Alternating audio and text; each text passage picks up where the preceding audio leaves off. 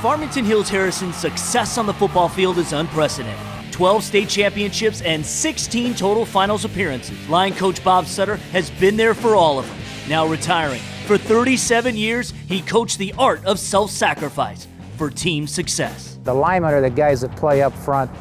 They're no names. They don't get their name in the paper. They just work hard for the team, and they work together as a unit up front so the team can have glory. I was terrified of him.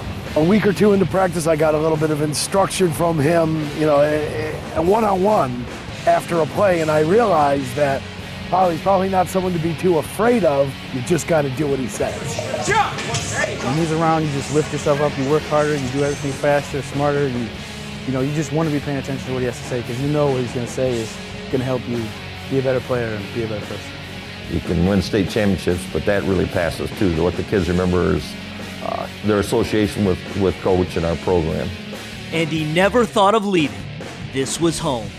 I'm just a line coach and enjoy working with the kids, so that's why I stayed, even though I had an opportunity a couple times to move up. This field is Harrington and Sutter.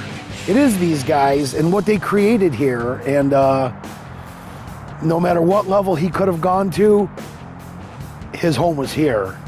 All right, Coach, for your nearly 40 years of service to these high school athletes, not just making them great players, but making them great people, you are this week's Coach of the Week.